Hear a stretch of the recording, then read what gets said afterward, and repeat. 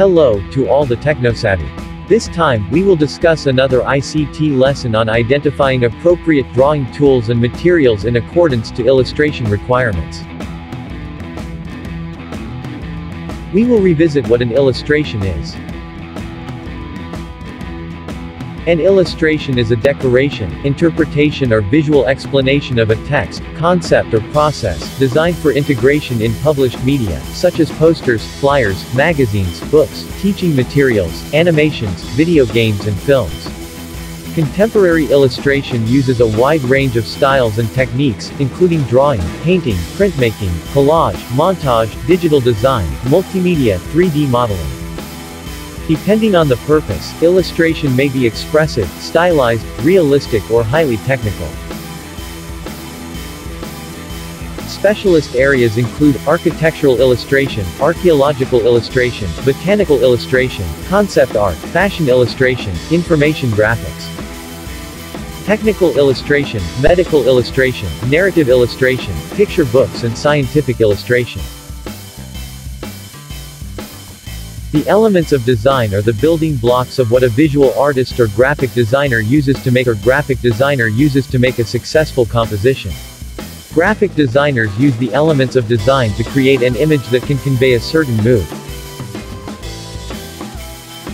First is the color. It is typically known as hue.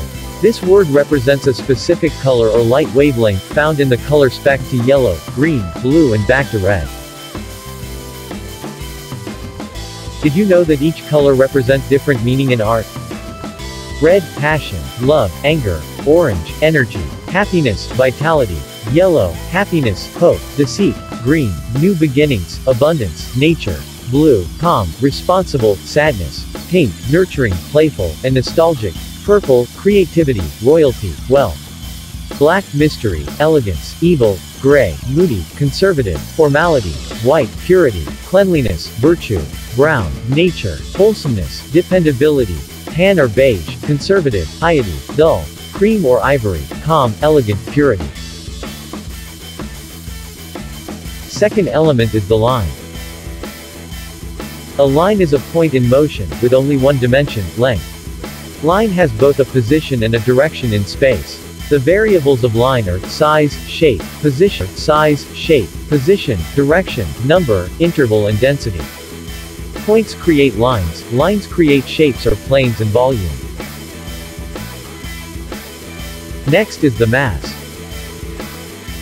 It is interchangeable with volume. A mass is a solid body or a grouping of visual elements, etc., that compose a solid form. Volume is a three-dimensional form comprising length, width, and depth. Three-dimensional forms contain points, vertices, lines, edges, and planes, surfaces. A mass is the two-dimensional appearance of a three-dimensional form. Another is movement, also known as motion.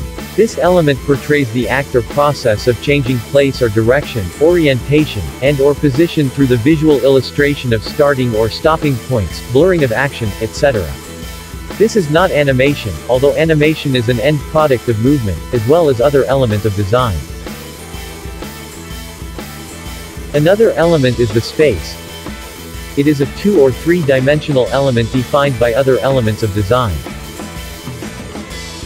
Positive space refers to the subject or areas of interest in an artwork, such as a person's face or figure in a portrait, the object figure in a portrait, the objects in a still life painting, or the trees in a landscape painting. While negative space is the background or the area that surrounds the subject of the work. Next is the texture, a technique used in two-dimensional design to replicate three-dimensional surfaces through various drawing and media techniques. On three-dimensional surfaces, it is experienced by touch or by visual experience. Next is the typography, also known as type, and it is considered an element in graphic design. Although it consists of elements of design, in the form of visual communication. Last element is the value. Another word for the lightness or darkness of an area. Brightness measured in relationship to a graded scale from white to black. We will now proceed to the principle of design. Good design is possible without understanding the principles of design. But it may take a lot of trial and error to create something that both looks good and creates an optimal user experience. First is the balance. The elements of design converge to create a design or arrangement of parts that appear to be a whole with equilibrium. Next is contrast, or the automatic principle. Whenever an element is placed within a format, contrast is created in the various elements. Can be emphasized with contrast in size, shape, color, texture, etc. Offers variety within a visual format.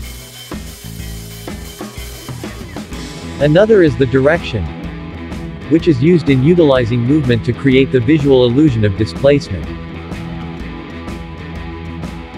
We have also the economy, a principle especially important when dealing with clients, where their product or service is more important than the elaboration of design elements. Can also be considered precise, or simplistic. Or, it can be considered great design. Next is the emphasis. Also known as dominant condition, exists when an element or elements within a visual format contain a hierarchy of visual importance. Another is proportion, a two- or three-dimensional element defined by other elements of design. Another significant principle is the rhythm. A recurrence or repetition of one or more elements within a visual format, creating harmony. Last principle is the unity. Oneness, harmony, Gestalt. The condition of completeness with the use of all visual elements within a format. The principles of design are a set of rules that designers can follow when creating a composition to create visually pleasing work. The purpose of these rules is to deliver a message in the most organized and functional way.